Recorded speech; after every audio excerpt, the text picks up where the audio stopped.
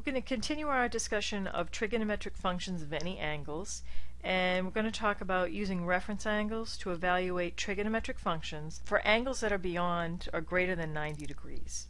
So we're going to start with just defining a reference angle. And so it says, let theta be a non-acute angle in standard position that lies in a quadrant. Its reference angle is the positive acute angle formed by the terminal side of theta and the x-axis. So if you have an angle that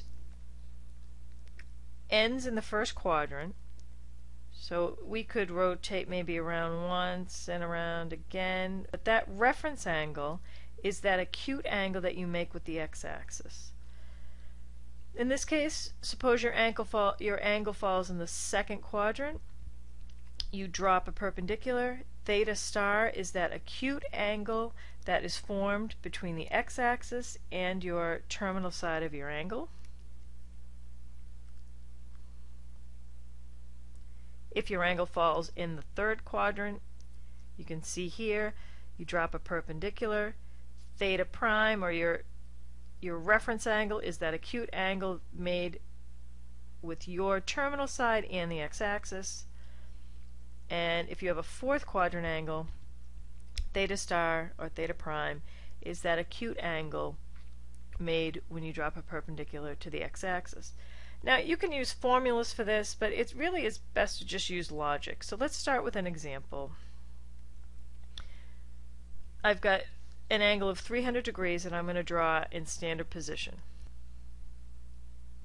So 300 degrees lands me in the fourth quadrant. I know that if I went all the way around, that would be 360 degrees. I'm at 300 degrees. I want to find out this little angle right here, theta star, that acute angle. That must be equal to, so theta star must be equal to 360 degrees minus 300 degrees, which would equal 60 degrees. Now let's look at negative theta equals negative 135 degrees. I'm going to draw this angle.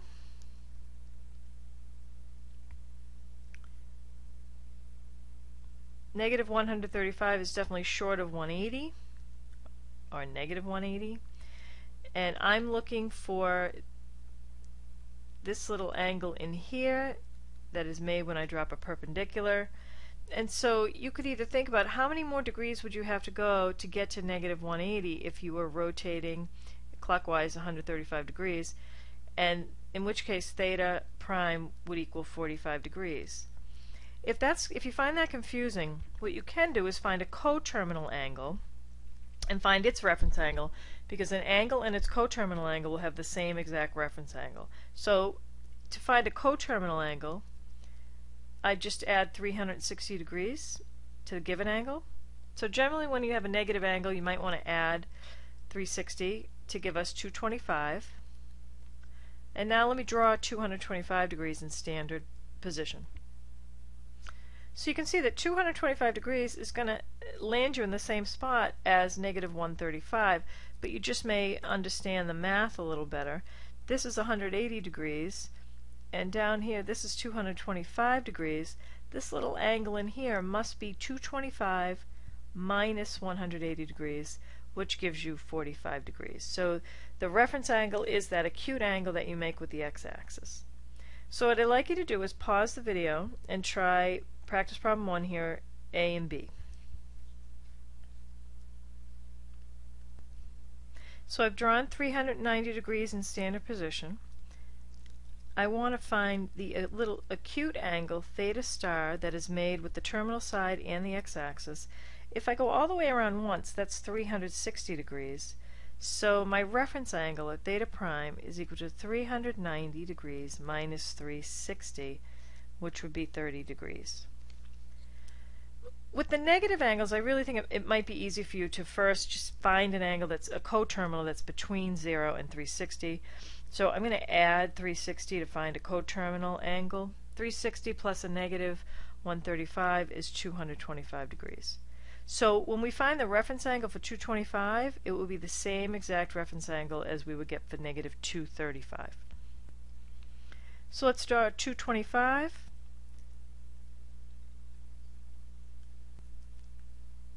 excuse me, that should be 125. So if I want to draw 125, I know that's beyond 90, but it doesn't hit 180, so this would be the 125 degree angle right here. If I want to find theta star or theta prime, my acute angle, I would just take the 180 and subtract the 125 to find that little piece right there. So 180 minus 125 would be equal to 55 degrees. So your reference angle for negative 235, which is the same as the reference angle for 125, would be 55 degrees. Alright, now let's look at finding reference angles when the angles are in radians. And actually, I think this is even a little bit easier. So let's start with the first one. Find the reference angle for the following angles. I've got 5 pi over 6. I want to draw the angle. And so when I'm drawing angles that are written in fraction form, in radians, I use the denominator to help me out. I know that pi is right here. Pi degrees, or pi radians is right here. So instead of writing pi, I'm going to write 6 pi over 6. That way I can figure out on which side of pi my angle is going to be. Am I going to be in the second quadrant or the third quadrant? And since this is 6 pi over 6, I'm going to be short a pi over 6. So this angle right here would be 5 pi over 6. So my reference angle, the little acute angle that I make with the x-axis, is just going to be the difference between these two. The reference angle is going to be pi over 6. Let's look at 7 pi over 4. We're going to do the same thing. We're going to draw the angle. But this time when I draw the angle, since the denominator is 4, I'm going to call pi would be the same as 4 pi over 4, and 2 pi would be 8 pi over 4. And so I can see now that if I want to draw 7 pi over 4, I'd be 1 pi over 4 short of 8 pi over 4. So if I drew my angle, this would be 7 pi over 4. And theta star, theta prime, my reference angle, is going to be this little angle in here. And so I'm 1 pi over 4 short of 8 pi over 4, so the reference angle is going to be pi over 4. Right, try the practice problem. You pause the video and then turn the video on after you've tried it to check your work. Right, we want to find the reference angle for 2 pi over 3.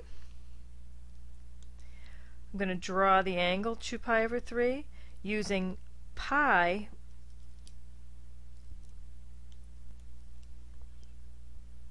as 3 pi over 3. And 2 pi would be the equivalent of 6 pi over 3. And this can kind of help me figure out where this angle is going to go.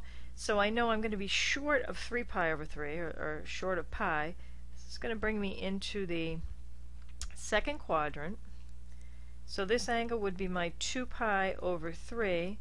If I went all the way to pi, that would be 3 pi over 3. And so my reference angle, theta prime, is going to be this little angle in here, this acute angle. And so the reference angle would be just pi over 3, 1 pi over 3. So for 13 pi over 6, I'm going to break up the circle, and this time for pi I'm going to rewrite it as 6 pi over 6 because of the denominator of 6, and I would make this 12 pi over 6, which is equal to 2 pi.